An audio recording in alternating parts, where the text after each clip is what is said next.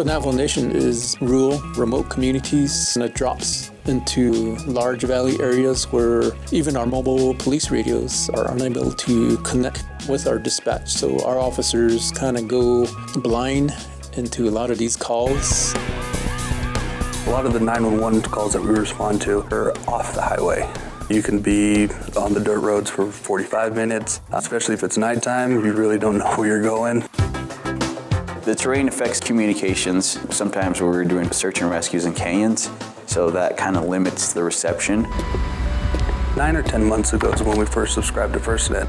We're using the cell phones, and that has closed the gap. We responded to a patient who was in supraventricular tachycardia. They had a heart rate of 220 to 230. We were having trouble finding IV access, so we contacted our medical control, and he stayed on the phone with us the entire time. He gave us procedures that we could do, as well as certain medications that we were able to push at our paramedic level. FirstNet helped with that because the call didn't drop. He was able to stay on the phone with us. We're hoping that with the FirstNet Mega Range, we'll be able to do our patient charting, quickly upload it, and in that patient charting, we can input our GPS coordinates of where that exact patient was picked up.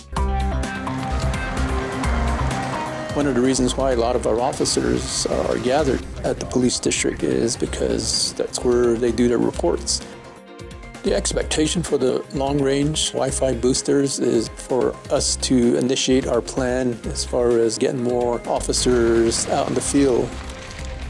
We'll be able to deploy more manpower resources out in those areas where officers are able to do their police or arrest reports in those areas and be available in the public presence.